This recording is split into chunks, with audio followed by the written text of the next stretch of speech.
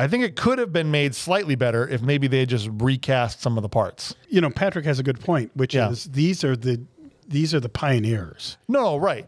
To find somebody who could do the dancing and also could act, it's pretty hard. It is, but I think Arnold Schwarzenegger could have done it if you put him in the right part. Oh, I see where you're going. Yeah. Yes. Here's what I'm thinking. Now, hear me out, guys. Okay, hear me out. I'm hearing.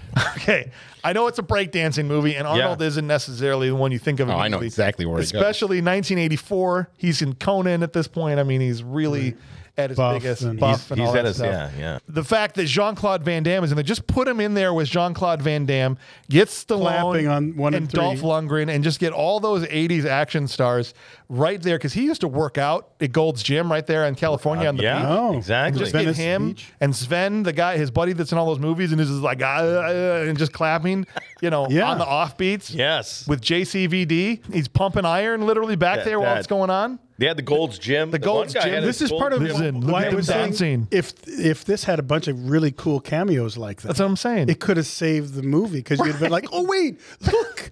I mean, my goodness, don't have him break dance. No, right? no. All right. Listen, I cannot But pop Van and I Damme, cannot lock. as soon as you guys saw Van Damme, you guys were all like, yes, Van Damme. But and if that had happened like 6 times through the But film, in 1984, nobody would have said, "Oh, because that was his first time on screen." Right. No. We're only doing that retroactively. Right. But I mean, the Muppet movie was a great movie, but also because of lots of cameos. You're like, oh wait, there's Bob Hope. Yeah. Oh look, there's this person. You know. Were you gonna say something? I was going to say, Arnold Schwarzenegger can't break dance, but he can definitely break dancers. That's what. Yes. He said, listen, I cannot lock and I cannot pop, but I will break you. I will pop your neck and I will lock you up. And I will rip out your spine and I will break it. That's right. So we have a cigar-smoking European at one point in this movie already. So Arnold as the judge. Oh, that would have. See, that scene would have slain with him as the judge. I'm terribly sorry. You're not allowed. But you're not allowed to do your street. Do these street dances. That's right. Get it out of here. Get out. We're here for jazz. Jazz dancers only. Don't make me flex in front of you. That would have been awesome. Incredible. Yes. I just think, I mean, you line them up either way, I think it's going to be good. Jason says Arnold is one of the cameo dancers during the beginning titles. Yep. How funny would it have been just to appear with a flat top, break dancing randomly.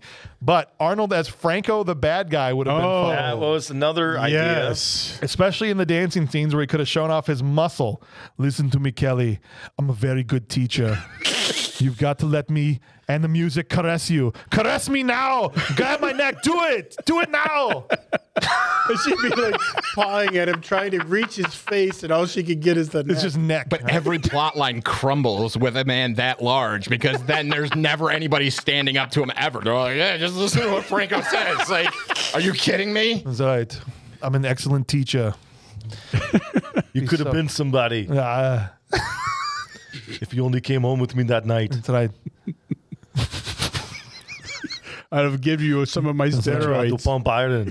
What are you doing? You should not drink and bake. Was this? Oh no, I should. You cannot drink and dance. Yes. That's it.